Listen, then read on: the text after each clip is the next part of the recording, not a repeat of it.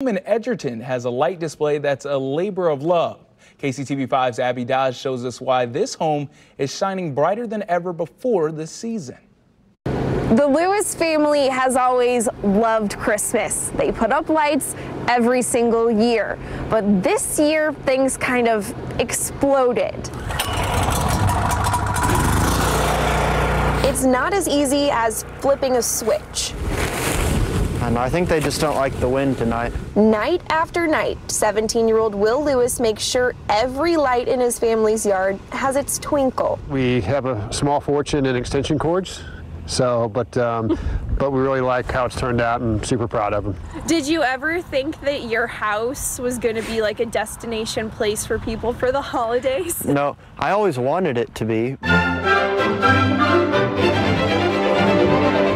Was awesome, great, and cool. All from the mind of a high schooler. That is what's amazing. That's what made me want to come out here and see it.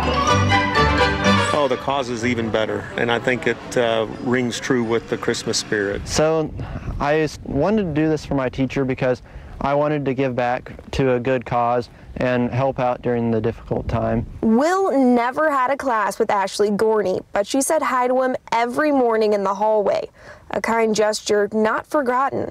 She has metastatic breast cancer, and these lights are drumming up donations in the Lewis front lawn.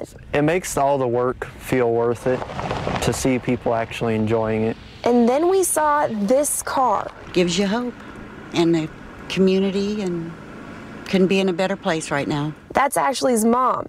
And it turns out Ashley was in the front seat to experience this display of love firsthand. It's beautiful out here, and this is just helping so tremendously. Not just financially, but everything. You have until Christmas to get out here, see the lights, and make a donation if you'd like to. A special someone from the North Pole told me he's going to be out here on Saturday. You can also make donations over Venmo. We've got all the information on how you can help on our website, kctv5.com. Abby Dodge, KCTV5 News.